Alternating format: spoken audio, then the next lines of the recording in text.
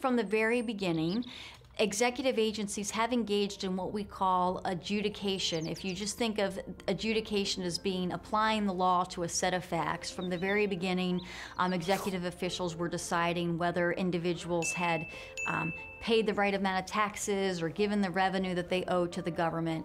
And so if we're just talking about a simple executive issue of applying the law to the facts, there certainly is a grounding and a basis for there to be some type of executive adjudication.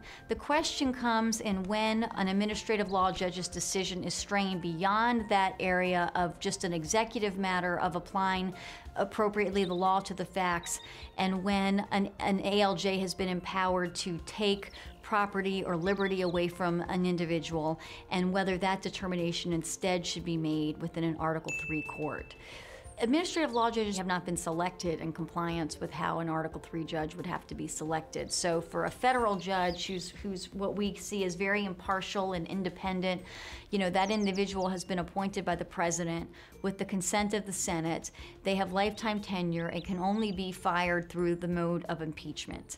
And the reason that the Constitution has those protections in place is to make sure that there are independent decision makers who are in charge of reaching decisions that could result in the loss of rights or property or liberty for the American public. So some have questioned whether that maybe means that ALJ shouldn't always be reaching decisions in every case that an Article III court can reach a decision in, because there just are not the protections for individual rights there. At the same time, if you look historically, there certainly seems to be a role for administrative and executive adjudication to do something. So this raises a lot of complicated questions of constitutional law that touch on not just where the accountability needs to be within Article II, within the executive branch, but also how does the executive branch interact with Article III courts or federal trial courts.